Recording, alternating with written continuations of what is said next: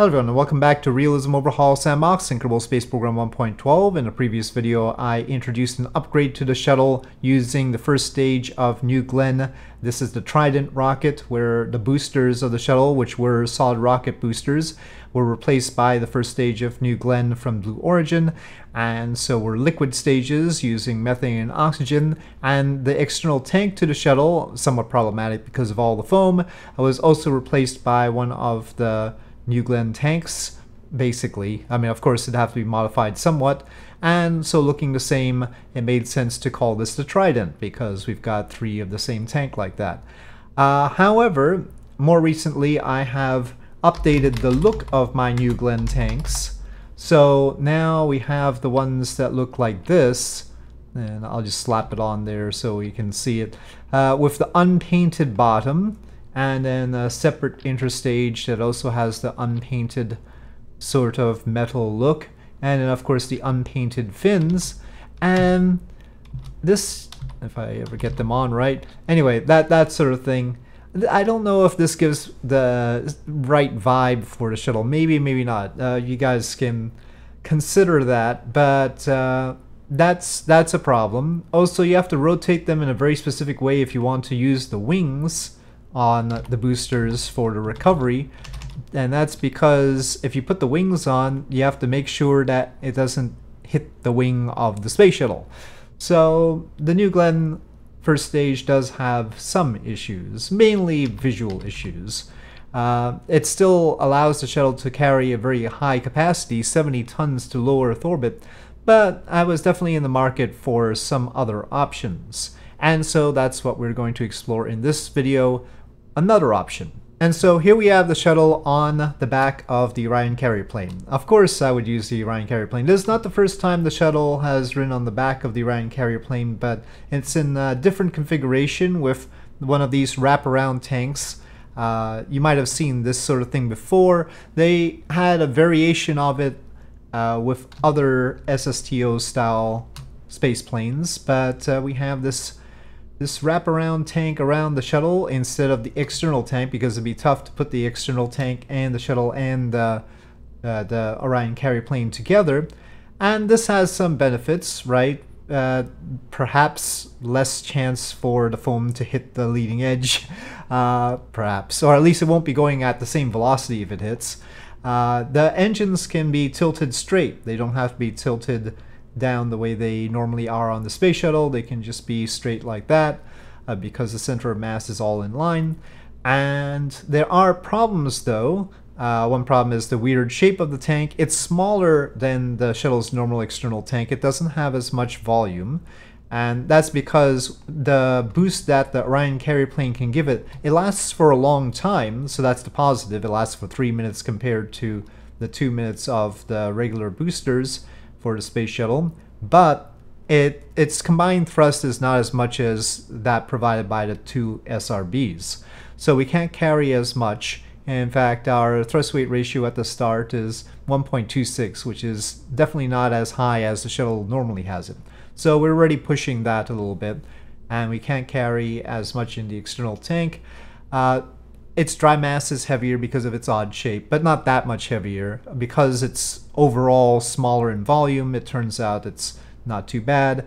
The load situation, remember I've mentioned before that the hydrogen tank on the external tank is not bearing a load, it's just hanging off.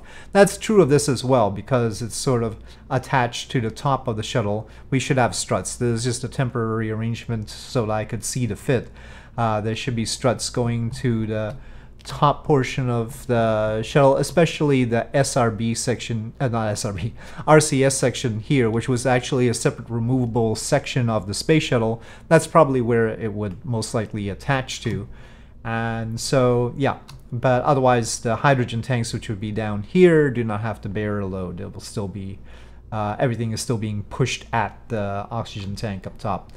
So that is the configuration that we have with the shuttle, this kind of external tank, and the Orion Carrier Plane. And it can't carry 70 tons to orbit, I don't think. My best estimate right now is I want 45 tons out of it.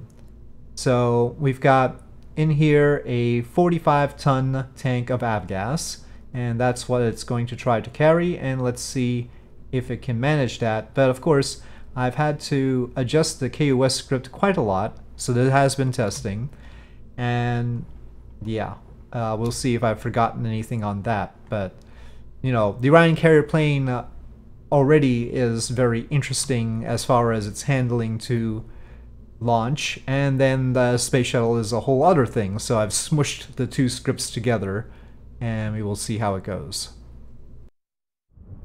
Now, the reason why this is a good arrangement and gets us more payload to orbit is because the Orion Carrier Plane is heavier and more efficient than the SRBs. The normal shuttle launch stack was 2030, so 2030 tons.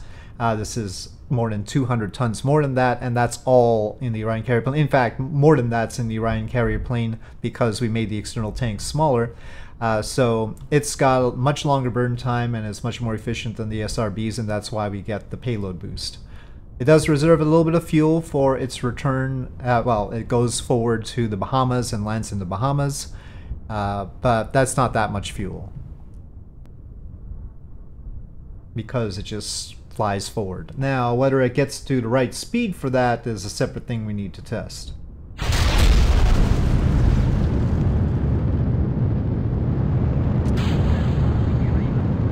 We do use the shuttle's main engines right at the start.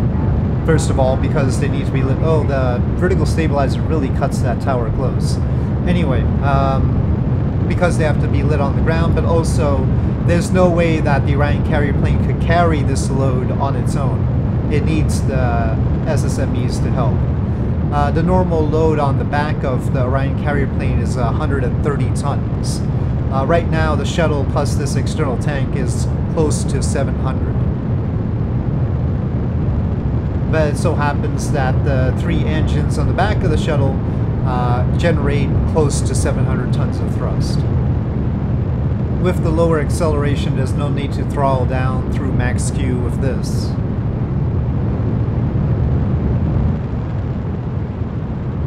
Okay, we have a bit of a throttle down here. That's for the G-force. And rolling over. Well, the rollover is much faster than it normally is with the Orion Carrier Plane, and that's because of the gimbaling of the SSMEs. Using a lot of pitch here. We're definitely not going to go as high and fast as the Orion Carrier Plane normally ends up, as it switches off some of its engines to maintain balance. So yeah, getting to the Bahamas will be an interesting question. Maybe we should have it aimed for Cape Canaveral instead. Oh well. Actually, I should be launching from Tampico, because obviously we can't get to the Bahamas like this. Oh, I missed separation there almost. There we go. It separates and shuts off its engines. The shuttle is on its own. So using a lot of pitch, but not a problem. But yeah, if we were really trying to recover the Orion Carrier Plane, we need to launch out of Tampico, not out of Cape Canaveral. That would be important. Uh-oh. No, I didn't really want it to roll over again. Oh, shucks. That is the rollover it does for the TDRS stuff, but we don't need it to do that in this situation. Oh, it's cutting it a bit close here. Let's see.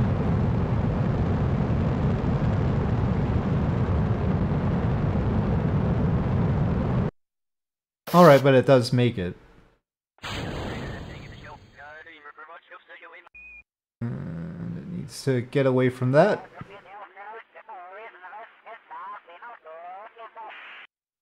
Okay, that part's fine. Oh, did it open those doors? Ah, I have the external tank umbilical doors closed, of course, but then the script opens. Well, it normally closes them right there, but it actually opened them right there. So pretty tight, but 45 tons seems like the right estimate. Well, actually, instead of trying to have this finish orbit, which I think will work just fine, I'm going to change the script up. Okay, getting the improved script in.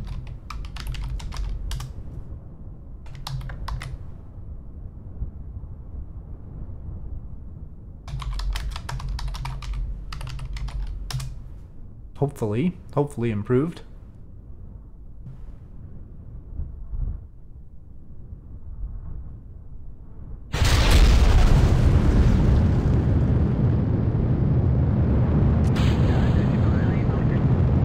All right, up it goes.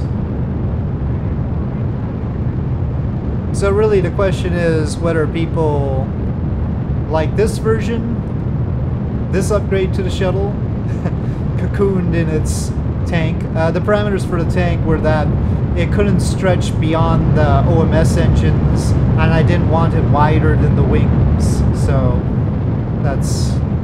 those were also considerations. But if I wanted it to be as heavy as the actual external tank, I would have just made it taller. But anyway, whether people like this version or whether people like the Trident version with the New Glenn rocket, or New Glenn first stages as boosters. I feel like the Trident rocket, it doesn't look quite right to me with the three things. But then does this look right? I don't know. At least they both have a benefit of a significant payload capacity upgrade over the existing space shuttle, and the space shuttle could still use the Giglio-Dondi re-entry script, I believe. In this case, all I've changed is straightening out the engines. Hopefully, the Giglio-Dondi re-entry script would still be capable of bringing it down. I'm not using the Giglio-Dondi launch script because, of course, I've changed things significantly. But, you know, that had the benefit of the abort options, which I hope never to use. And also the dialogue, but, you know, maybe it's just better to have it like this anyway, without all the dialogues. So yeah, launching it, I don't think I need that launch script. It's maybe more accurate to the real shuttle, but it's not especially more efficient, especially if I'm going to be using this sort of booster. But the re-entry script is definitely nice. Oh, there we go. Separate it off, saved a little bit. It really only needs RCS propellant.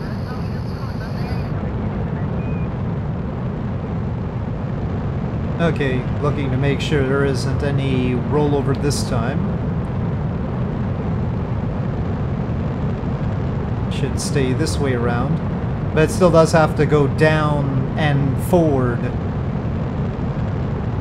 as it gets away from the external tank.